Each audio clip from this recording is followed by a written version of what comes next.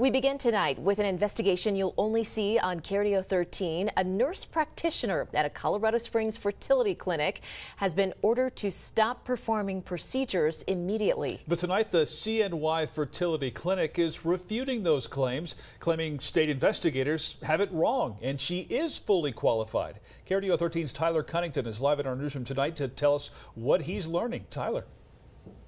Yeah, Bart, Heather, tonight CNY Fertility is pushing back on claims made by the state nursing board that one of their nurse practitioners, Brandis Montez, has not been properly licensed despite having a hand in several hundred fertility procedures at their business.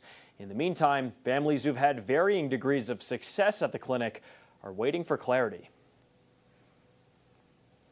A lot of questions like, would things have been different for my husband and I? Like, would we have had a baby? Felicia, a former patient at CNY Fertility in Colorado Springs, has been left with a lot of questions. I was like, whoa, that's a big deal. That's after learning one of the nurse practitioners, Brandis Montez, who handled some of her fertility procedures, has been ordered by the State Board of Nursing to stop her work immediately. She was nice, she was friendly. Which does put those eggs through the final stages of meiosis. That clip from CNY Fertility's TikTok page shows Montez, one of several employees at the popular clinic, which draws in people from across the country, like Felicia from Kansas City. The first round that we did here locally was, at least $20,000. The prices at CNY, though, drastically lower than any other clinics in the industry. It was like, about $5,000 or $6,000, I think.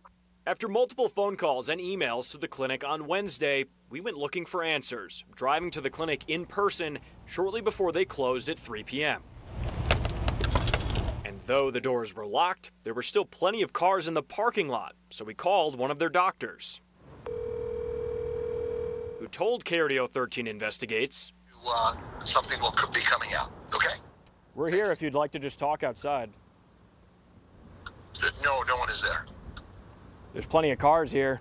But after waiting for 90 more minutes, we were called and told we were trespassing. So we moved back to the street, and just seconds later, multiple employees scrambled to their cars and left.